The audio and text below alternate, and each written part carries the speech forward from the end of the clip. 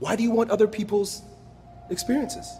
See, they'll give you the right path to follow in order to have their experience, but don't you want your own? It might not look so neat and clean and down the well-trodden path as everyone else's. It might be messy and dirty, and you might be hungry, but it's yours. It's what your gut's telling you to do. It's what your heart's telling you to do.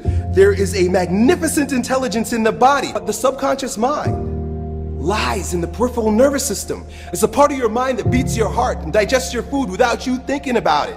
This brain doesn't do all that. And you know when they say that you only use about 5% of your brain? It's because you're just using this one. Start to feel your body. Yo, there's something you gotta understand about training. It is not just the body that's at work. There's an integration of mind, spirit, and body at play. There's a threshold that you have to cross in order to access the power of the mind and the spirit in your training. Lifting barbells isn't just lifting fucking barbells. Lifting barbells is a transformative process that makes you a stronger person of yourself instantly if you cross this threshold. Do the thing you're afraid to do.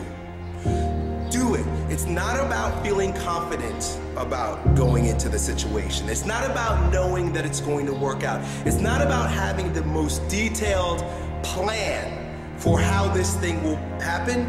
It's about doing it. Courage.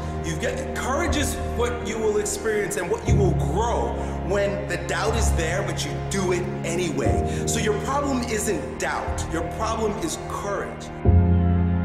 Don't be afraid to fail. Get out there and do it. My invitation is always go and experience life instead of reading about it. Go and experience life instead of asking someone else to tell you how to live life. Go out there and fail. Go out there and scrape your knees. Go out there and do the wrong thing. That way you now have an experience that acts as a tool to support you in the building of your life. Sleep, sleep, sleep, sleep, sleep, sleep. Do something, kid. Get up, clean, pick up your toys, make a sandwich. Do something useful, right? That's the mindset. Do something useful with yourself. All you're doing is sleeping.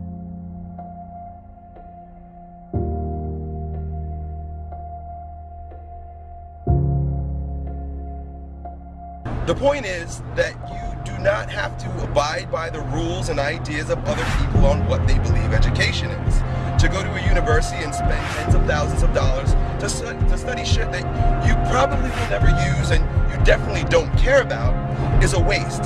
Even more so if you're going into debt for it.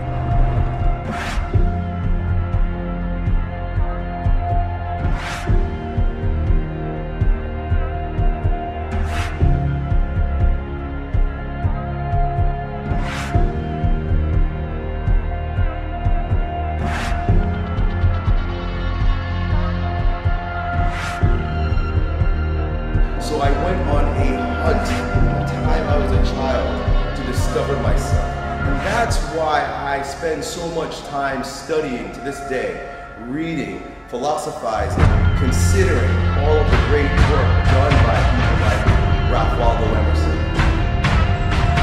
Take a deep breath. Several deep breaths if you can. Lower your voice. The lower you can bring your voice down, the more of your grounding you're going to access, the more manly and in control you will be. Get down here, down into your belly, down into your balls.